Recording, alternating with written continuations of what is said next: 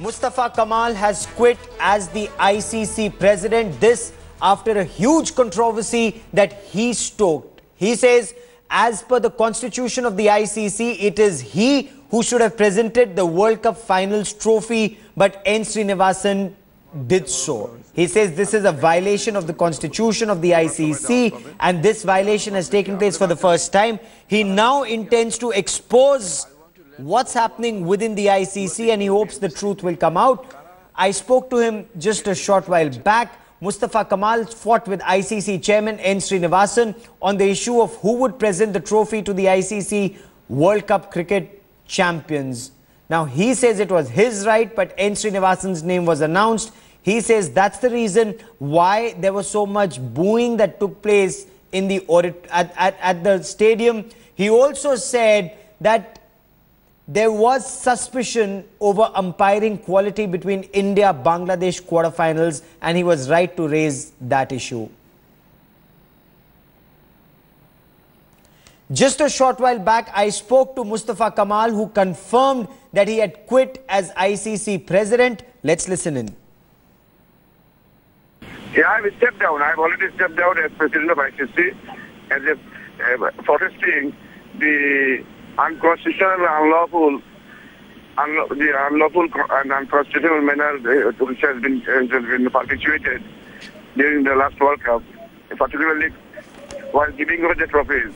So, as a protest to that, I've stepped down just to pave the way so that the whole world can find out the truth why I've resigned. It's because it is impossible, and I think it is for the first time Constitution was violated. Our ICC Constitution was violated for the first time in the history of ICC.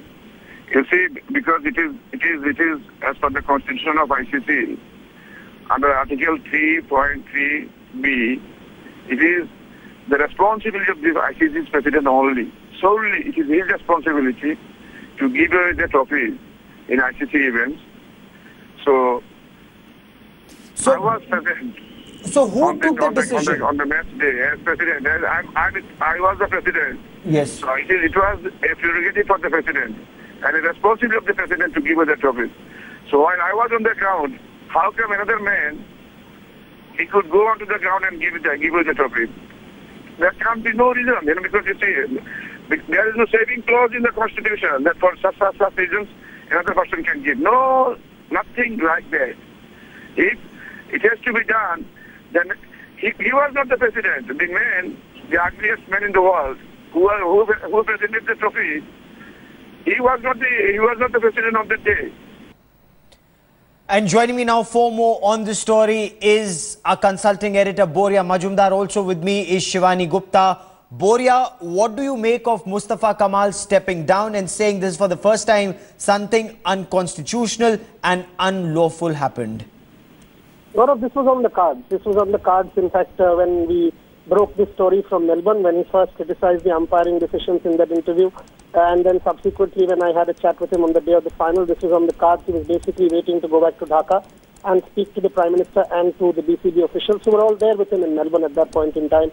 They were absolutely livid about this whole thing, that Srinivasan would go out and give the trophy in place of Mustafa Kamal. To be fair to him, at this point in time, no constitutional amendment has actually been done to the ICC Constitution.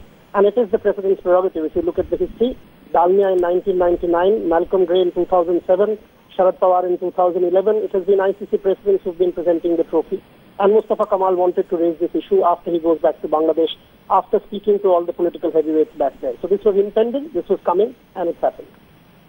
Okay. He says what is happening inside the ICC needs to be exposed, and now the truth will come out. So what's happening within the ICC that Mustafa Kamal is so miffed about, or is it just restricted to this trophy incident? No, it cannot be restricted to the trophy incident. I mean, he's talking about Indian domination. Rather, he's talking about Mr. Srinivasan's role here, to be specific, because he was pretty much categorical that Mr. Srinivasan is violating the Constitution. He's trying to clearly sort of negate any constitutional provision that there is within the ICC for his own needs and own benefits. And but the Bangladesh Cricket Board also had a chat to Papon, who is the president, had a chat to Mr. Srinivasan on the day of the ICC meeting, which was one day before the final. And there was a heated exchange. We broke this story on headlines today again on that day. So this has been brewing for quite some time. he was very critical of the umpiring on the day of the India-Bangladesh match, comments which have sort of, created a stir the world over. And then now he wants to take the whole thing and expose what has been going on with the doings of the ICC chairman. Because the way, Mr. Srinivasan has conducted himself, according to Mustafa Kamal, is not in the best spirit of the game. And now that he stepped down from his position as ICC President, he will sort of take this up with his own board and then go ahead. If I know right, the Bangladesh Cricket Board has already sent a letter to the ICC protesting against this trophy-giving incident and the way the India-Bangladesh match was consulted. So I don't think we've seen the end of the story yet. Okay. Shivani, when I asked him, was this to preempt his being suspended in the next ICC meet, he said no, this decision was taken because he wanted to send a strong signal. So was he preempting his suspension, or was this always on the cards, Shivani? The two may not be mutually exclusive, Gaurav. He had indicated that when he gets back to Dhaka in Bangladesh after the trophy row on March 29th in Melbourne, he will quit his position. That's the indication he had given back then as well.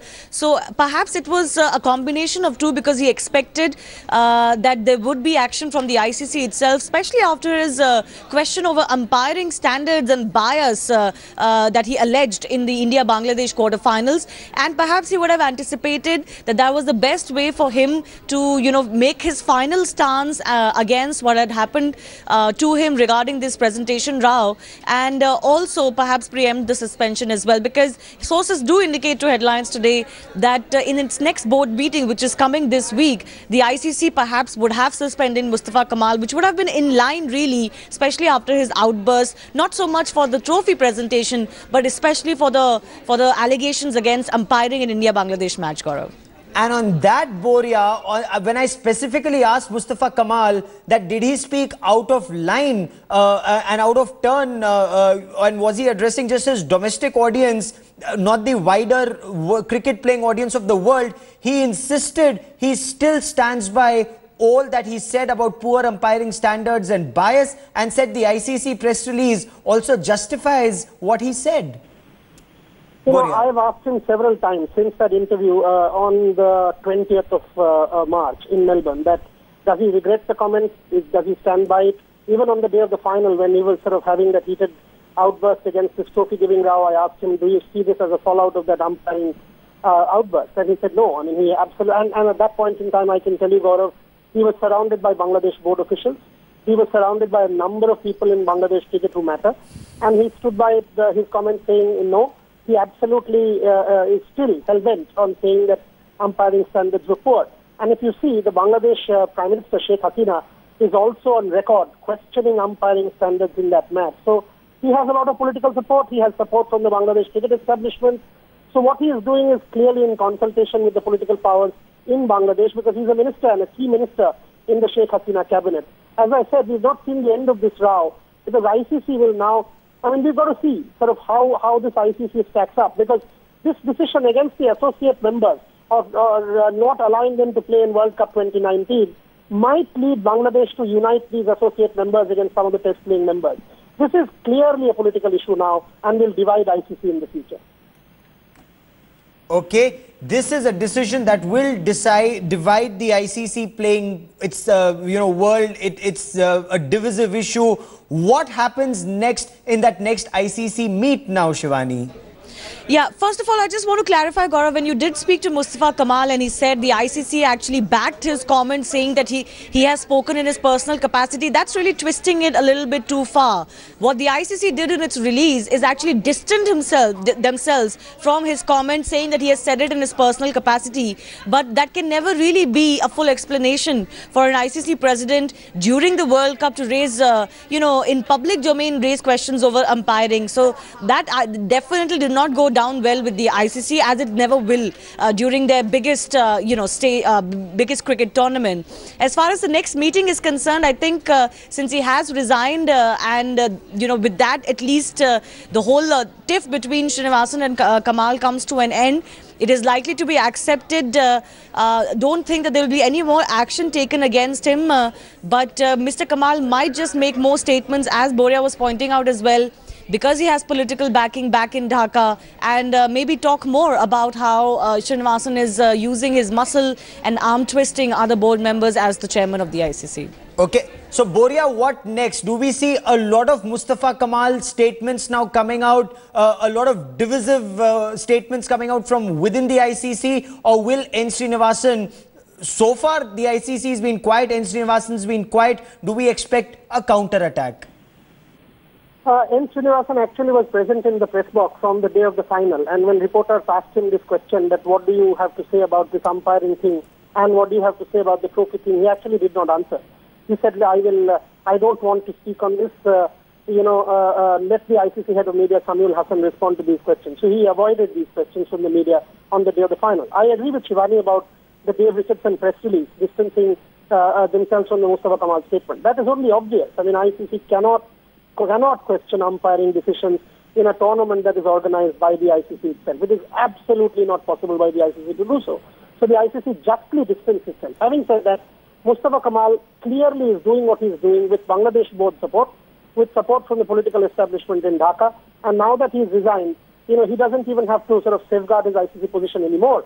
More importantly, there are quite a few boards which are mixed with the way ICC is functioning. Very importantly, ICC associate members, Ireland, Scotland, and a number of others who played this World Cup are now pretty anti-ICC because they will perhaps not be playing in the World Cup 2019 with this 10-team scenario. Yes. That might lead Bangladesh to unite all of these members against the big three, India, England, and Australia. So as I said, this is a political row now.